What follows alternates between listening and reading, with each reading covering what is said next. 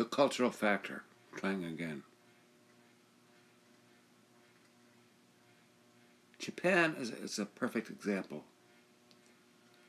of the reach of American culture. You've seen all the Godzilla movies, right? And there's always this like kid with a Yankees cap. And that is how we actually conquered Japan. It wasn't MacArthur. It was American culture, popular culture, which consists of three things in particular. There is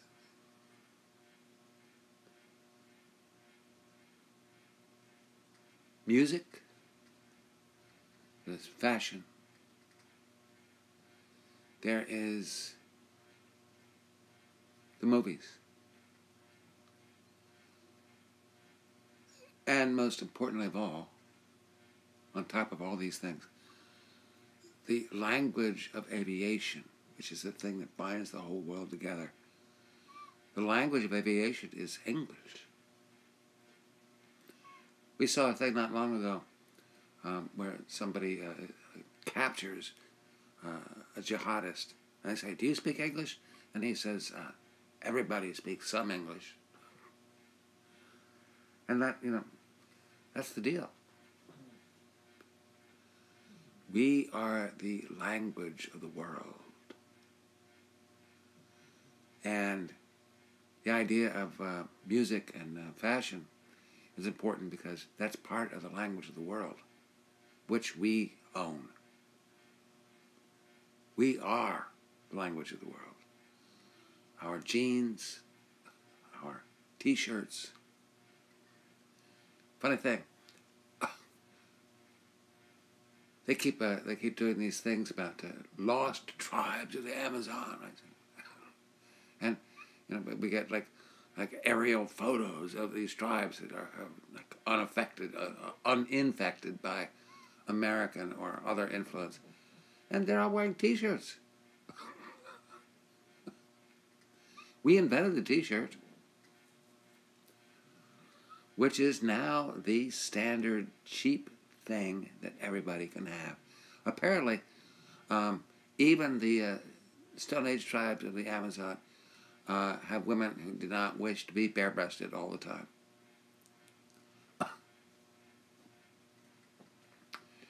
So, what does this mean?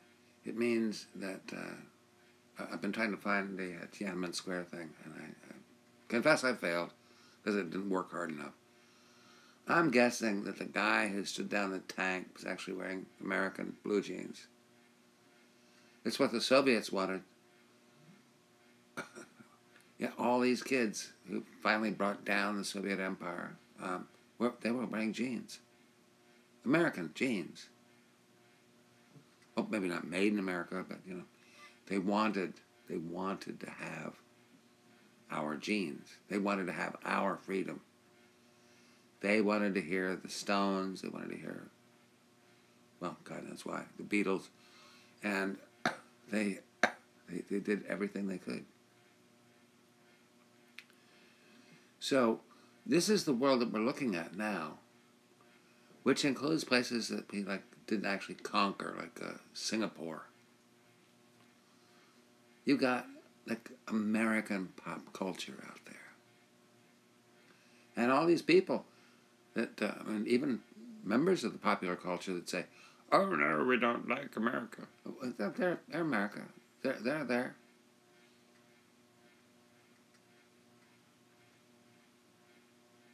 And see, that's the beauty of it. It's like, we are America. We are everywhere. And we are seditious everywhere. You don't have to listen to your parents. You don't have to do anything except be free. And we had a hand in setting up all these parliamentary democracies. And it's like, oh, yeah. So, who are you? We are the new new, whatever, like revolutionaries. Okay, great. And all we did was like say, hey, guess what? You get to be who you want to be. This is the idea that has spread from America to the rest of the world. It's been it's been amazing to both of us, my wife and me, watching movies from and TV series from South Korea.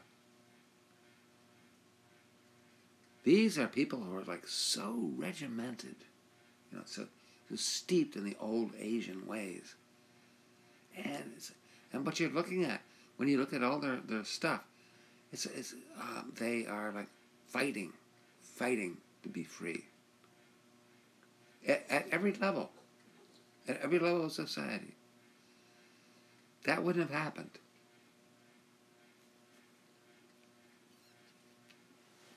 I met a guy who worked for the Boston Herald Tribune, and I think this speaks to the depth of the reach of American exceptionalism, because we were playing pool late at night, and we were both drunk, so figure I'll calculate that in. And he had actually been in the Korean War, which I know most of you know nothing about. And he was an interrogator for the South Korean army. And he told me, I'm recoiling in horror from what he's telling me, actually.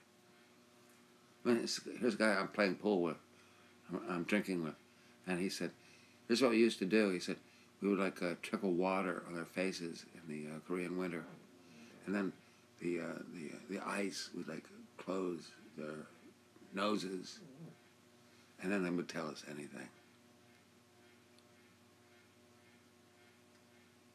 In other words, he's talking about waterboarding in South Korea in winter, right?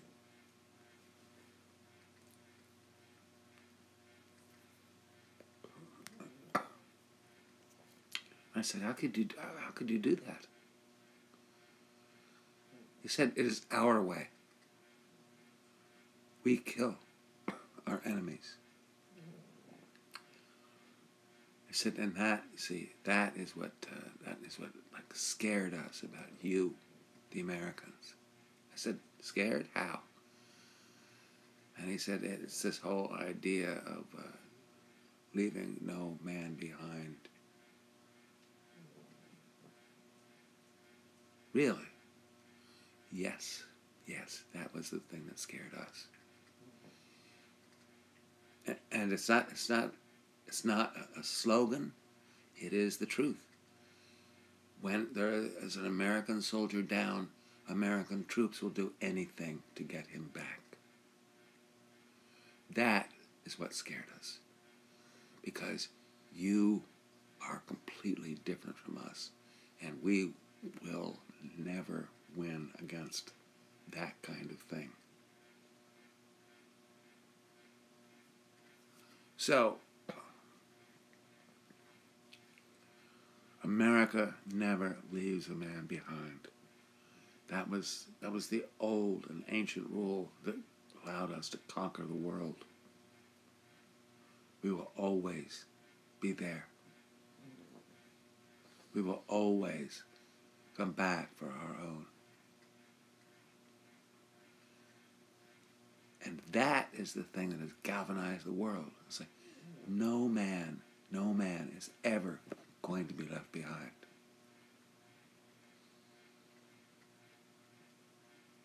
That's why the T-shirts, that's why the music, it's like, yeah, they're all they're crazy crap, whatever. This is the nation that never leaves anybody behind. That is how we conquered the world, and nobody else in all of recorded human history has ever been like that. Because if you don't leave one person behind, you don't leave any nation behind either. So, what does renewal of the Monroe Doctrine mean? It means, okay, we are going to leave you to sort it out for yourselves. But we still control the popular culture. We give you, we give you what we give you. We give you Beyonce. And you can see that there is another way to live. Therefore, you can all live the way you want to. Which is why, the Hong Kong uprising is an American uprising. Who would think that, Hong Kong could stand up against Red China? Well, apparently all the people who, learn from American capitalism, who learn from American popular culture, yeah, you can say, we'll be in the streets. Look for us there. We'll be there. And we will, in the end, we will win.